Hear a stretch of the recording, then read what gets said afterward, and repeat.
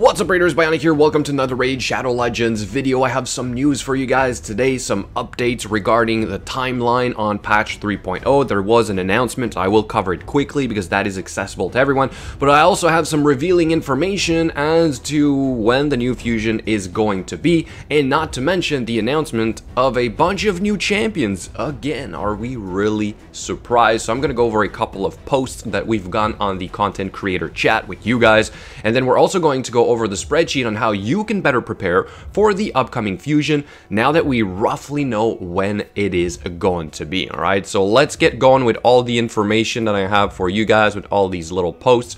Number one, we had the announcement from Plarium themselves for the release of patch 3.0, which is apparently already in the stores or in the game, but everything is going to be turned on a little bit later. And they are confirming down here that it is going to be on Monday the 7th for the launch of the Doom Tower, okay? So be prepared. Next week, it is going to start, right? So make sure you tune in as I continue my little mini series for you guys on how to better prepare for Doom Tower, because I said it before, you want to farm those champion fragments for the unique legendaries that you can only get in the Doom Tower. I'll get to that in a second.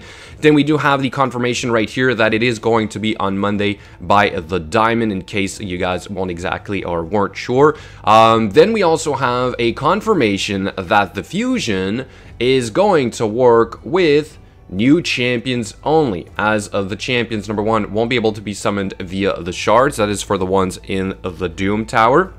But as for the other champs, that is going to go live in mid-December, so that is the fusion.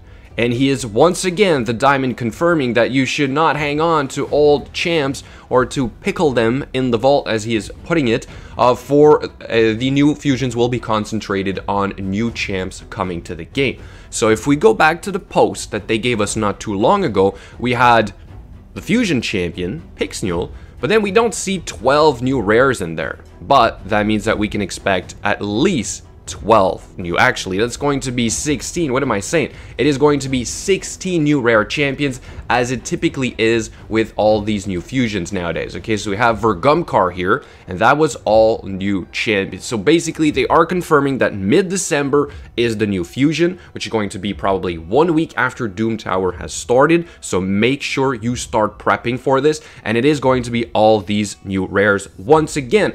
And I think that going forward, we can probably say goodbye to all the old champions. But I will still caution you guys to maybe not get rid of all of them just yet. We never know. If you don't have a problem of vault space, perhaps you can hang on to them.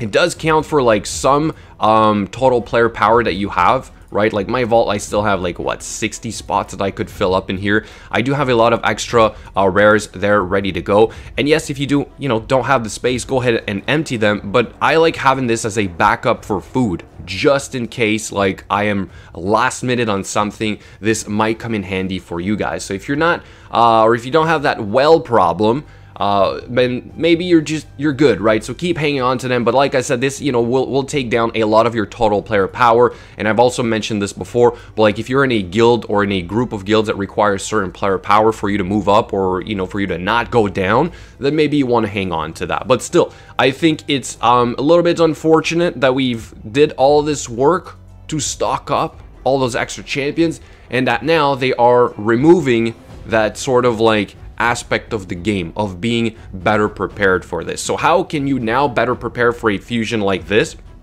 If we go back to the fusion calendar here, or not the fusion, but like the potions is one thing, right? You also know about food. You're going to need to rank up all these new guys to 40. So start prepping your food, all your rank 3s ready to go in the vault or in your champion inventory. If you have the extra space like I do, I can put them all in there, right? So that is a little something that you can do, but the potions are probably the hardest aspect right now of the game, and then having the food ready. And not to mention, the last thing I will say is your shards. You're gonna have to summon. You will be able to get all of those champions from events and tournaments, but you can also pull them from shards, even mystery shards, right? So if you have a lot of these saved up when the fusion event is going to go live, then is a good time to go all in. Use your shards. That is going to save you a lot of work. This is basically the only way you can prepare now. Have a couple gems saved up on the side and have enough silver for the artifact enhancement events, okay?